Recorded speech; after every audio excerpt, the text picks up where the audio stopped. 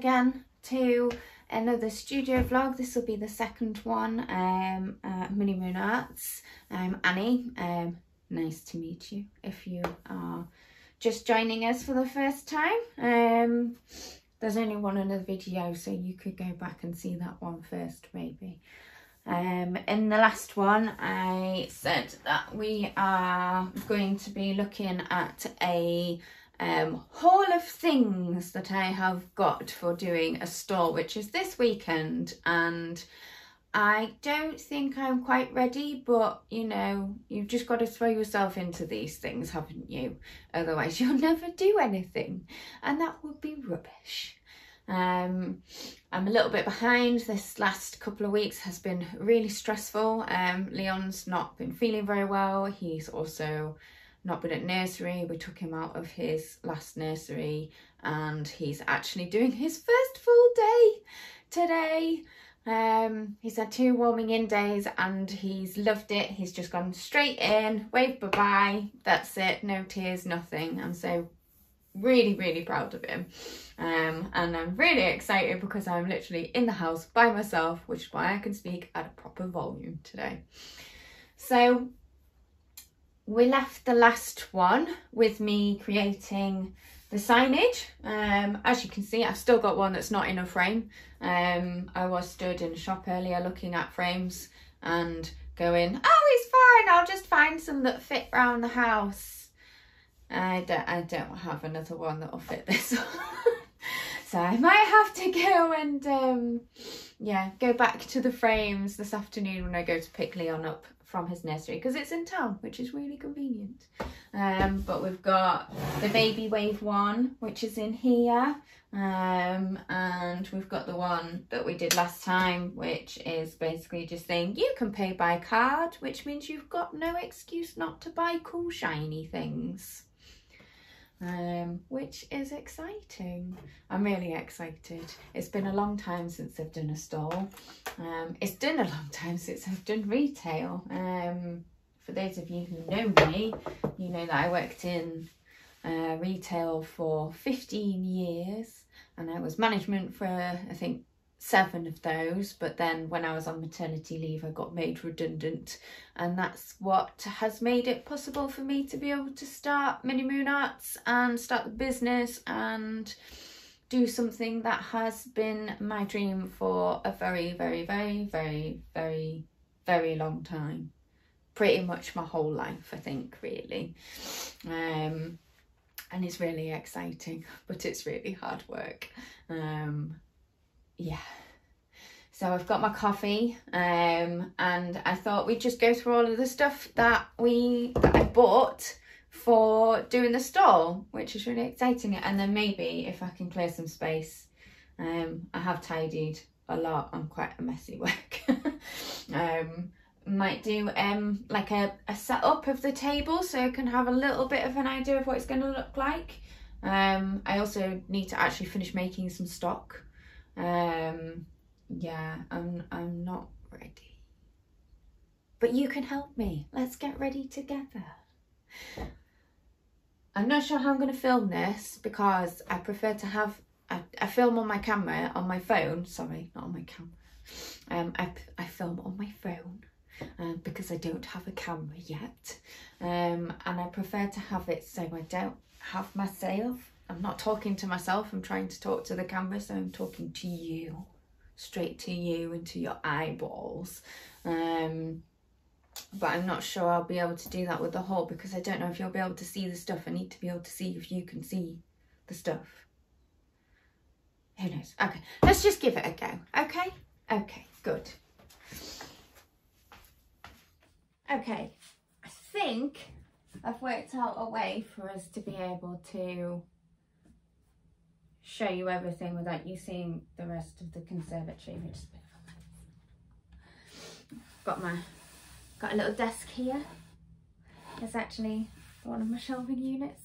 I've just moved from under the desk. So, first thing I bought was some stands because I sell jewellery, so I need something to display them on, and I found these 2 absolute corkers. They're amazing. I got them both off eBay.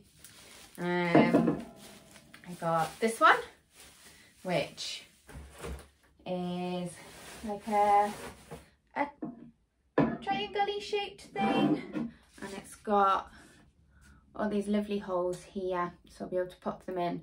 And my plan is, obviously I'm going to take multiples of things, but I'm only going to display one of each, so I'll probably put it in, pop it in, and then have my little tags hanging between the earrings, or next to the necklace or whatever it is, and have the price on there, so that when I sell one, just take it off, or I can just give them a pair that's not even on display. I mean, yeah, that's quite a good idea. I should probably do that. And I got that one, and I've got this one, and when I ordered them I thought they were a bit closer in colour, but it's fine, it'll be fine, don't worry about things too much. I'll just put some space between them. So this one's quite snazzy. This one's got the grills for your earrings, it's got claw things for necklaces, and it's got dangly things for bracelets, but I don't know if I'm going to do any bracelets, so maybe I'll use that for something different. I'm not sure, but I quite like this. I think it's pretty cool, and it folds down really well, so nice and flat when you fold it the right way, of course. That would help, Rhiannon. Fold it the right way. So there's those, and what I might do is I might set them up and then just wrap them, put them in the boxes, and they're literally ready for me to just go whoop-ah! Sorted. Like, minimal effort. It's always about maximum efficiency. So maximum impact, minimal effort is the way to go. So that's really cool. And this one was from a company called Bino Gold series, and they do like really cool wooden shelving, and it's all sustainable and eco-y, and that makes me happy. And the whole metalwork thing really just fits in because I do wire work. I like to work with the wires, and this, I think I might maybe put the quartz stuff on here. If I've got enough of it, I might put the quartz stuff on this one, because that kind of, yeah, I think that just kind of fits quite nicely. I'll see what I think about the silver with the gold. Yeah, so that stands for the jewellery, which is really cool. I like those a lot. Happy days, well done me. And then I got for like the prints and for just anything that's standing up, I have got, how cool are these? Funky little things. They just fold out. They fold away and they fold out, and you just put something on it. So let me find something to put on it. Just pop that on there for the moment. In fact, I mean, if we're not outside, I could just do that rather than getting a frame. But I think I got 8 of these. Yeah, I think I got 8 of those. I need to decide what prints I'm going to be taking,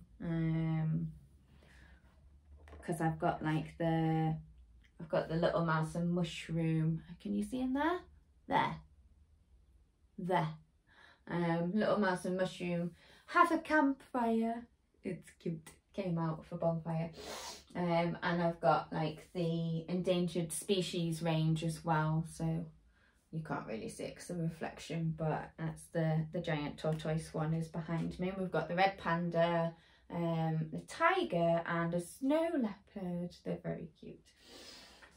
They're kind of for nurseries and children's rooms, and it's to teach them about how beautiful and amazing all these rare creatures are. I think the next one I'm doing is going to be an ocelot. I can never say it. The really cute swimming dragon things. I love them so much, even though I can't say what they are. Oxalotl. Oh, I don't know. I've just stopped talking now, I think. So there's stands. That's really, you know, you need those, definitely. I think I got those, yeah, those ones I found on Amazon. A lot of the stuff I've got is from Amazon.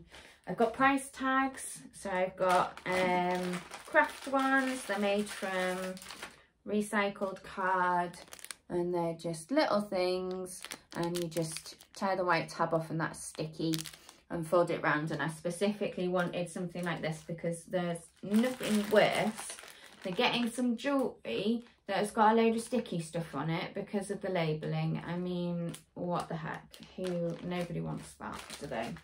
Absolutely no way. No way, Jose, thank you very much. More display stuff. So I got these LED lights with, I've not taken them out of the packet yet, with like leaves. I just think that was really cute. I like these a lot. So I just wind those round the stands and the table, and I think that just, yeah, and especially because we're the stand is in a place called Paddock Farm, and it's a nursery, so like a plant nursery, not a baby nursery.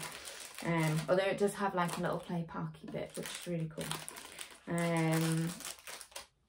So I think that ties in really nicely, and it'll just make the table look cute and festive-y, and it'll have its little lights. I like that a lot. I got some twine. I got some Christmassy twine. See those? We got those at the Yorkshire Trading Company. Not for anything specific, but there are some essentials that you should always take with you. String, scissors, blue tack. You never know what you're going to use them for, but they're very useful things. Even if it is tying your tablecloth to the table or something like that, who knows? You don't know what's going to happen, and you don't have stuff available to you, so you need to cover all eventualities, don't you? A receipt book for anybody who wants a written receipt. I've got my card reader, so if people want a digital receipt, they just put their email address or the number in. But I think you tend to find a lot of the time people buying, I mean, when I've bought at craft fairs and stuff, I'm like, I'm not too interested in having a receipt, really. I'm not that bothered. I know I've spent my money on that and I'm going to enjoy it, and I'm not going to be bringing it back. It's also not a business expense, so that's fine. I just have a quick little sip of coffee in my mug that says I love chocolate, which I do. I also love coffee. Beautiful. Okay, what's next? Gloves. Fingerless gloves. Fingerless gloves with little grippy things. So I don't drop anything. They say they're men's gloves, and definitely fit my tiny little female hands. So I don't know why they have to say men's, females. They're just gloves. Everybody's got hands, they're just gloves. But these are going to be perfect because they'll keep my hands warm, but they'll keep my fingers out. And that means that, you know, when I'm having to do things like getting jewellery and giving things to customers, then I don't have to take my gloves off every time. Something that I don't have and I need to order is a plunge action hand sanitizer, because we need to be a bit careful. Obviously we're still in COVID times. I will be wearing my mask, and if we're outside, I don't think that'll be a bad thing, because it means that I will have a nice warm, slightly moist face. And I'm fine with that. That's not a problem. But when it comes to like handling people's jewellery and stuff like that, I would rather just be able to, and if people are touching things, I would rather them do that as well. Yes please, thank you very much. So I've got a cash box. Everybody needs a cash box. I went to get a float and had a bit of a, they didn't want to give me change in the post office. but they did, which was very nice of them to do that. Sorry about that crinkly noise. It's kind of difficult where I am to get anywhere to get change. So I think that I will probably just have to hold on to this float for the rest of my life, and just add to it when I, you know, get cash back from Lidl or something like that. So just a little key. It's got a little tray for all your little coins and a box under here. So I just got a float of £50. So all of my pricing I've done so that it's round numbers, because I know who can be bothered with fluffing about with pennies and 2 pennies and 5p's and even 20p's and 10p's like now. So I've just got some £10 notes, £5 notes, £1 coins and 50p's, and that should do the job really.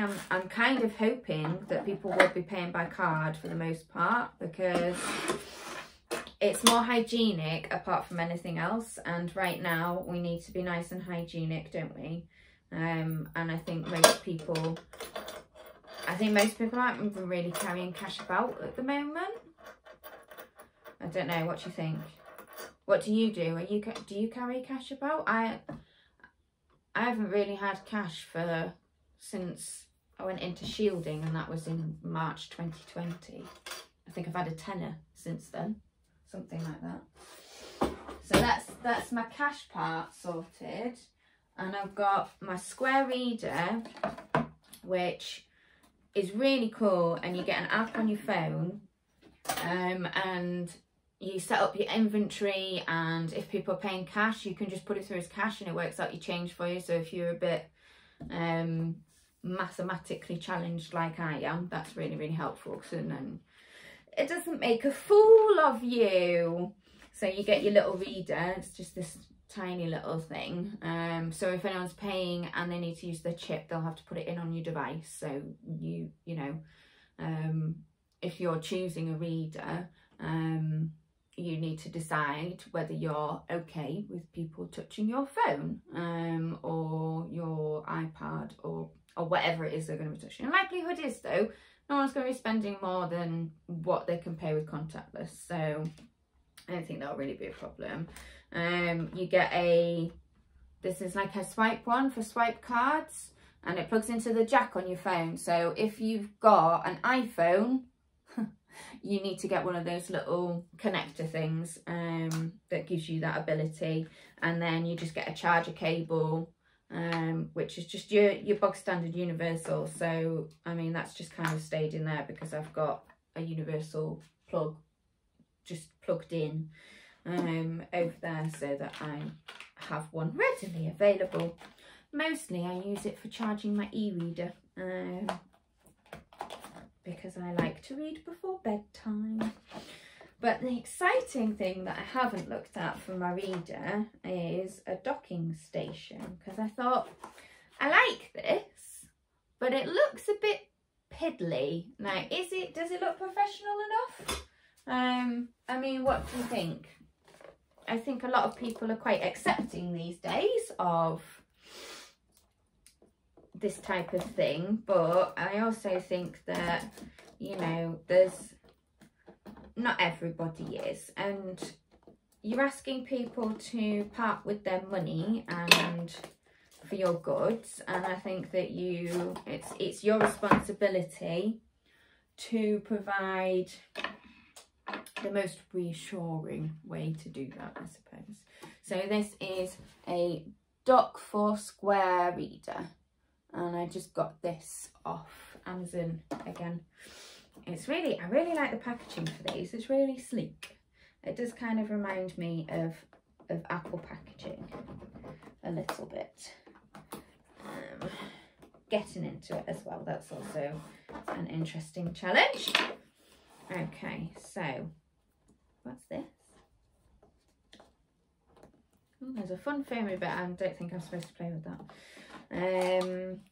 Ooh, it's weighted. Oh, I like that. If it's windy, it's not going to go flying anywhere, is it? Great. Okay, so there's a lot of plastic on here. This is literally the first time I've taken it out of the box, so oh, that's satisfying. Let's check that one off. Oh, there's a lot of it. And that one. Put that over here. I think, should we just remove the box? Let's get the box moved. And then, okay, so it's got some instructions. Right, so it looks like this bit comes off. I hope it does. Yes, that bit comes off. And there's another little bit of plasticky stuff there. And then you just, sorry, I'm not doing this where you can see it, am I? So in this docking thing, you've got like a little charger thing at the bottom here, just here. So it charges. This is a really cool thing. It's, you see it's got a cable on it, so you can plug it into USB and it charges your reader, which is really cool. There we go. So that's slotted in there. And then to make it secure, you just put this in the top here. Click, click. Sorted. Oh, that's so exciting. Look how professional it looks. That's really cool. I like that a lot. It's really heavy though. It's really heavy. And what I don't know is, if you charge it, does it have a, I don't know if it's got a battery inside that holds charge. I need to find that out. I will have a look and might let you know at some point in the future. Okay, stay powered all day. Keep your reader charged with the attached USB cable. So that kind of suggests to me that no, it doesn't. Which, considering how heavy it is, you would think it might. But I wonder if I can just pop this back in the box and then I can just take the whole unit to live there in the box. That would be quite handy, wouldn't it? How was it? How did it come out? Somebody help me. I'll work it out later. You don't need to see that. Okay, so that's the money side of things taken care of. We've got a float. We've got a card reader. People can pay me. That's the important thing. Stock and being paid. Love it. I got a stamp printing thing, which is like you can make your own stamps, which I thought was really cool. So I'm going to have some, I'll put some business cards into the bags, which I haven't got yet. So I've got these. I'm probably going to do the Christmas branded ones because they won't last for much longer. So I've got these ones, which are really cute. I use them for the backing cards for my jewellery. But what I'm actually going to be doing is putting people's purchases into little black pillow boxes, which I've got here. Because I bought these thinking I'd be able to fit the whole thing in, but actually they're not quite big enough. So they're just plain black pillow boxes, and I'll just be able to pop those in. I'll put one of these cards into the bag. I need to get the bags. I'm going to get just paper bags because we don't need more plastic in the world, do we? And I've got these stamped so that I could just quickly stamp on thank you, please use this code to get 10% on your next purchase. Something like that. Try and get us a little bit of return business to the website, which is minimoonarts.com if you're interested. There will be a link to it in the description below. So that's quite exciting. And then what else have we got? Oh, I think we might. Oh no, that I'll save that bit till last. That's the exciting one, really. My tablecloth. I got a tablecloth. And I got, it's an oilcloth because, you know, they're easy to clean, they're versatile, and they're quite heavy. So they're not as it's not as likely to go flying off somewhere and take all your stock with it. Oh, and it's hemmed. Hey, look at that. It's hemmed as well. Oh, dead pleased with that. Very nice. Very nice. So I just got like a grey leafy. So that's quite an evergreen pattern. So that means that I can use it all year round and it'll be appropriate for everything. It's quite a nice neutral colour. It's one of my favourite colours. I like grey a lot, you can probably tell. And it means, yeah, so all year round I can use this tablecloth and then I can just dress it, can't I? Although I don't really have much in the way of Christmas things for dressing for this stall, but we just have to do what we can with what we've got, can't we? This is all quite short notice, so, and this is my favourite, and I've been working really hard the past few days to create some stock to put into this, and it's my favourite products to make as well, and it is da, da, da, da. You're gonna come out? You're not coming out to play? Come on.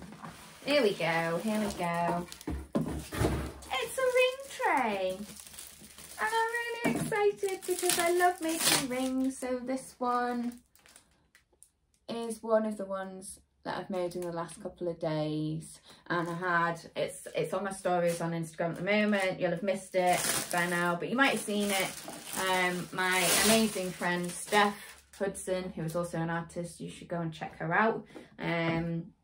She posed the question of, love the copper, but does it turn your fingers green? Which is a very valid question, isn't it? Because we don't like being green, but I've been wearing this since 8 o'clock this morning, and I think we're past midday now, so 8, 9, 10, 11, 12, 4 hours, and there's absolutely no greening, and that is because I use tarnish free, so it's coated, and what that means is that it doesn't antique. In my experience, I've got rings that I made with this wire a couple of years ago and they are still this bright, so it doesn't antique. So what that means is the oxygen doesn't get to the molecules and it doesn't start the oxidization process, which is when it starts to go that kind of really nice dark antique colour, so the patinaed colour. If you were treating it, you would patina it in stinky sulphur stuff. And it means that it's coated so it doesn't react to your skin. And I'm busy trying to open this, and I think, yeah, I've not actually flicked the thingies. So, da da da da. Oh, really, this is lovely. I've always wanted my own ring tray. It sounds ridiculous, but I've always wanted my own ring tray. And now I've got one. And what we're going to do is we're going to stop looking at my face and stop listening to me talking and rabbiting on about all sorts of random things, because this is my haul. There are a couple of things that I still need to buy. So I need to buy some bags for the customers to take their products away in. I also need to get something to transport all my stuff. What I was thinking was, you know, those funky shopping trolley bags that have wheels? What do you think? That might work. We've got a couple of suitcases, but they're kind of being used for stuff. And I don't really think the wheels are kind of up to it. But also, I could just wang it all into a bag for now and think more about the logistics of if I was doing a stall somewhere else that I needed to get over fields and stuff, and I just didn't want to carry it all. Or if I had a gazebo, that would be quite heavy. Anyway, you don't need to know about that. I need to get some bags that's what I need to do. And next I'm going to show you putting rings in here, and it's going to be so cute and fun, and I love it. Okay.